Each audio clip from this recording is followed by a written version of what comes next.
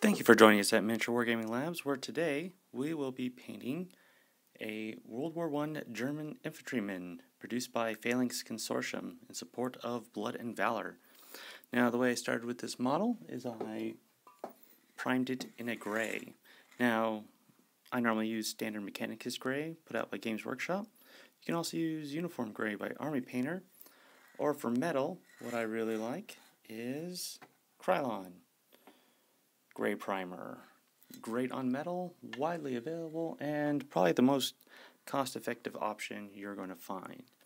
Now, when we paint this model, we are not going to use contrast paints, technical paints. We are just going to use standard base paints you can find in the Games Workshop starter paint sets, any of the Army Painters starter paint sets, or the ones put out by WizKids or Vallejo. So, let's talk about the brushes we used for my little guy. Pretty much just the fine tip ones to paint the various straps and uniforms, and to wash him I used my destroyed brushes. So to throw the wash on, I have one brush that I've beaten to hell. Honestly, you'd probably get away with just one finely tipped brush. So 2 brushes, you're good to go. Alright, so for the uniform, I use mostly Vallejo from their World War II German paint set. So German field gray was his uniform, his gaiters were German camouflage beige, and his boots were German camouflage medium brown. Then to do his skin, I used Iron Arc base skin. That's just after I prime gray, just make it white again, painted with Barbarian Flesh, and then washed it Reikland Flesh Shade. Now most of the rest of his uniform, after I put on 3 colors, I used XV88 for a different type of brown for the rifle stock and some of his other accoutrements attached to his belt, black for his gas mask and bayonet sheath. So I used XV88 for that.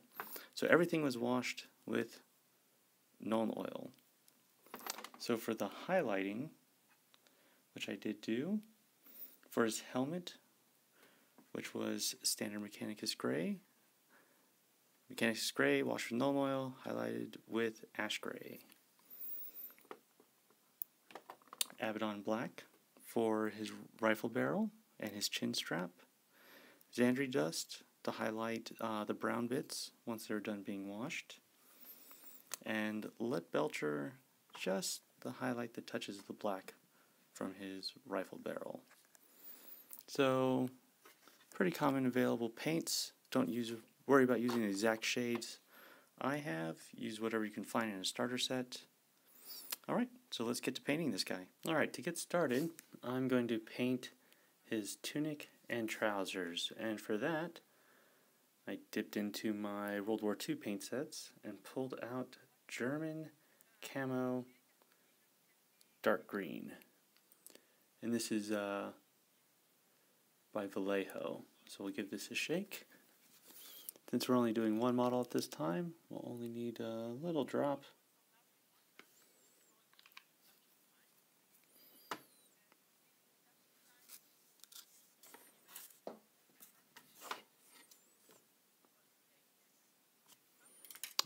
Let's find my paintbrush. And I'm just going to go around, paint him up.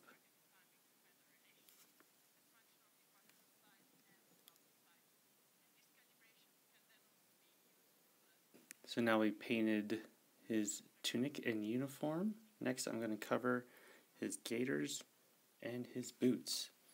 And for the gaiters, I'm going to be using a Vallejo German camouflage beige from World War II. So this goes on pretty quickly.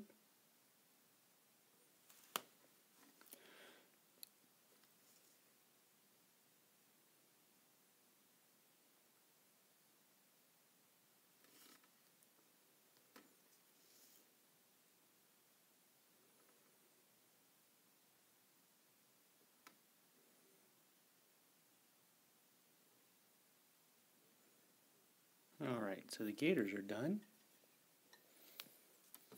And for the boots, I'm going with Vallejo's German Camo Medium Brown, also from the World War II German infantry set.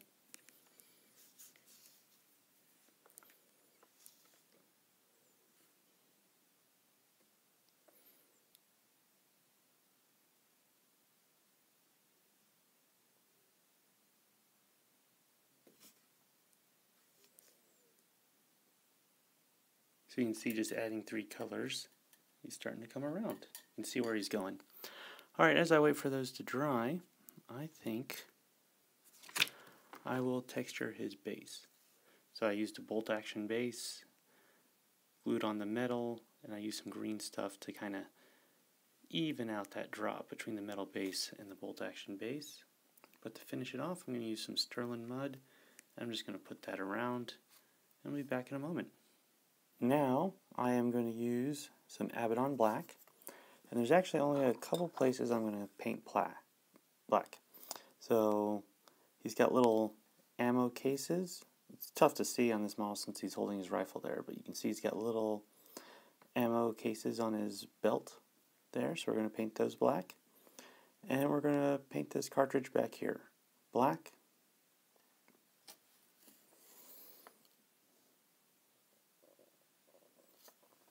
So I need that one, and I need these guys here.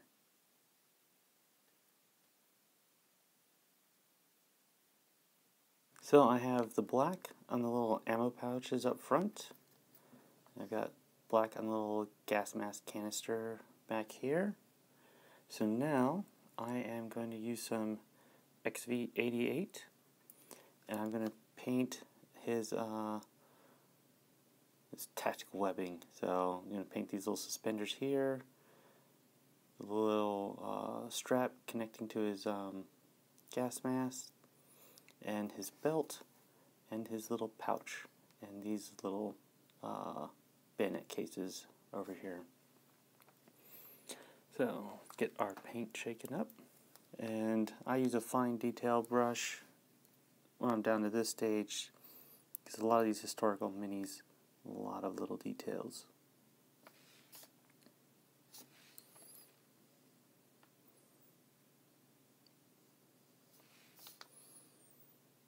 And for these belts, you can just take flat of your brush and just run it down the raised metal edge. Just let the raised metal edge guide your brush down. And we'll probably also use it for the stock of the rifle.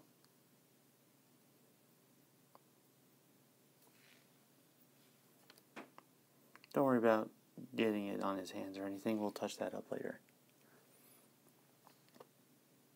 Alright, so we finished painting in the straps using our brown. Went back and I changed the bayonet sheath and the bayonet to black just to make it pop out from the rest of his rig there. So now I'm going to take some dark metal color, in this case lead belcher. And what I'm going to do with it is there's a couple parts that are going to look like shiny metal eventually. So I'm just going to take one of my tiny brushes, and he's got a little belt buckle back here.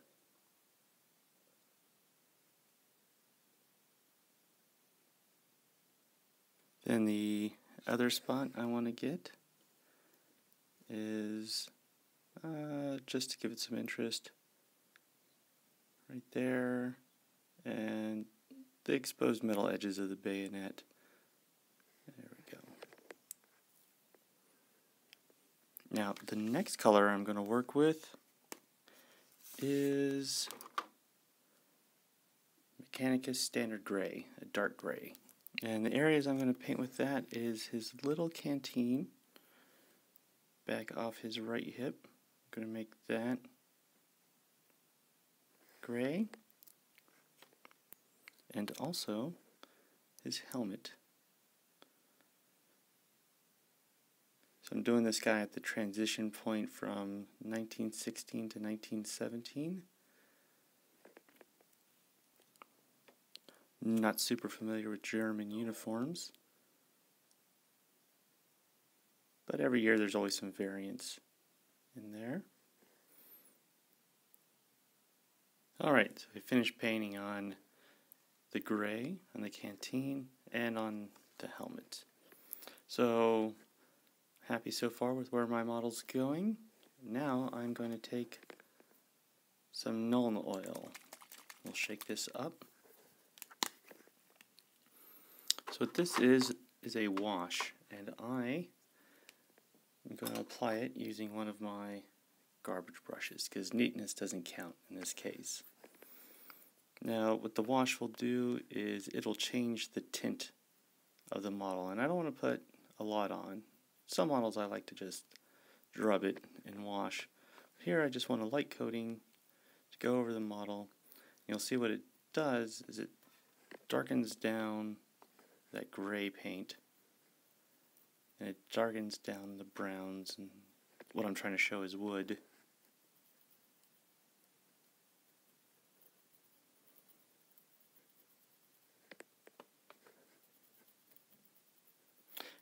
What it's going to do is not just dark it down, but the liquid will flow into the crevices of the model. So you can see these little gators there.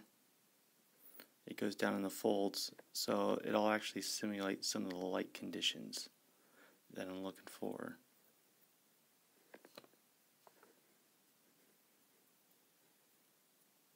Give him shadow, the appearance of shadow, which will make him look more three-dimensional, give him the model some more depth.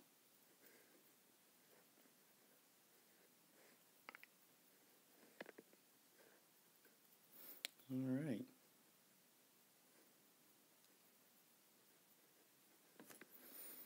Alright, so it's going to take a while for that guy to dry, unless I use a hairdryer. Oh, don't forget the underneath.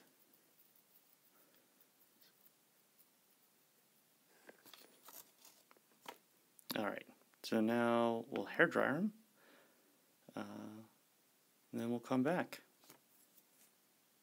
Alright, so I finished putting in the black of the rifle barrel and his chin strap. So now I'm going to start highlighting.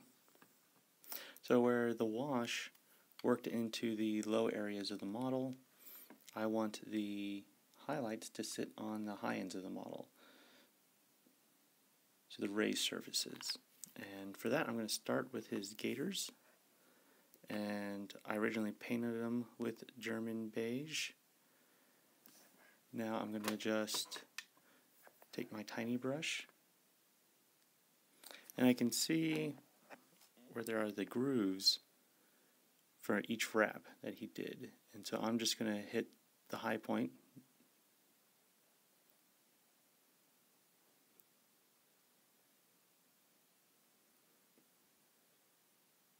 of those little straps there. Now the thickness and the intensity of the highlight lines is up for your taste. This will just be little slight ones around the apex of where the little wraps are supposed to be. Don't want to go out to the grooves that I washed. Now I have the gaiters highlighted. I'm going to go around and highlight the brown, and for that I'm going to use a Xandri dust. So I just want a couple, for whatever brown that I used on that model and then washed, I want a couple shades lighter. So since we used a dark brown on a lot of this, just use a light brown. Alright, and just a little bit of paint.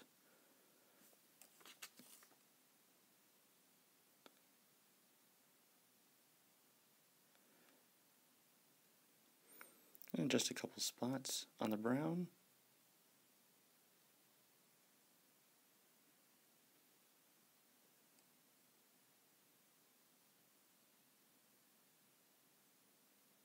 And this will just enough to create a little contrast.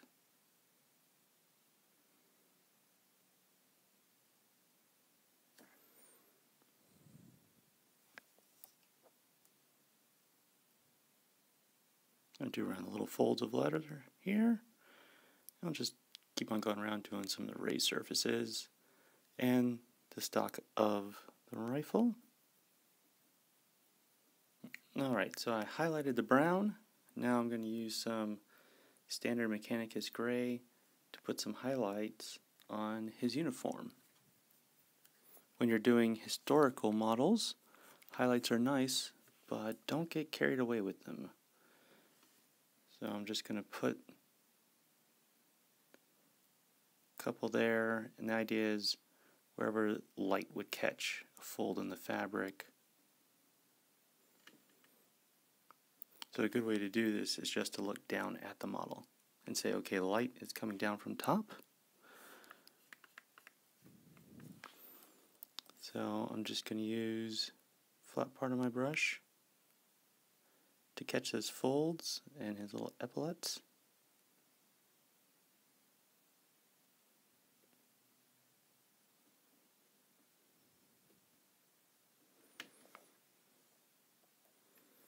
So the idea being is I want to see the detail in my model from at least 3 to 4 feet away, since that's how far away I'm going to be when I'm playing on the table. So I finished highlighting his uniform with Mechanicus gray. I also did the black of his bayonet scabbard and his gas mask container. So now we're going to do, there's some other objects we painted Mechanicus gray, and if we highlighted them with Mechanicus gray, probably wouldn't pop as much. So we got the canteen and the helmet, and for that I'm going to use a light gray. In this case, Army Painter's Ash Gray. I just need a drop of that. Even that's probably too much. Just going to cut around. If you ever put it in a little too much, get it quick, you can probably just wipe it off. There, nice thin line. I'm just going to hug around the edge of his Stahlhelm, and then just touch some lines here around his canteen.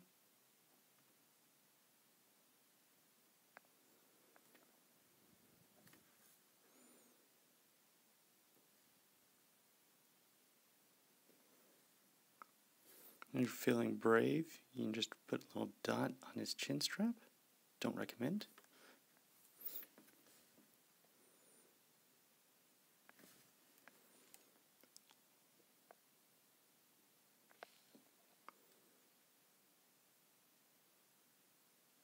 Just gonna try to paint a little reflection where the light would catch.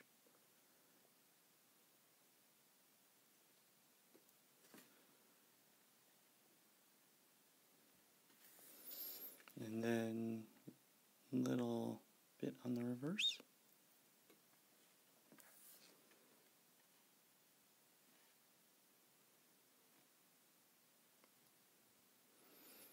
Excellent. We're almost done. So the last thing I want to do is highlight his skin. In this case, I am going to go back to the Army Painter.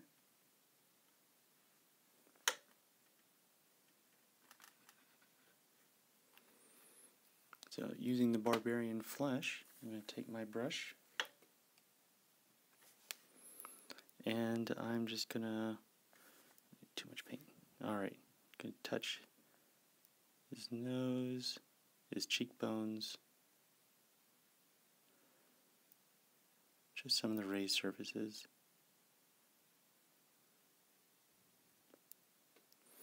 I don't even try to do eyes anymore.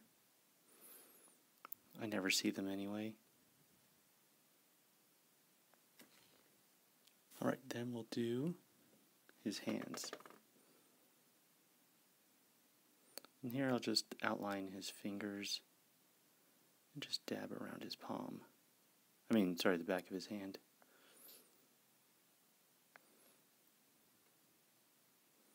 If you think that his hands look dirty, good. It's the way they're supposed to look.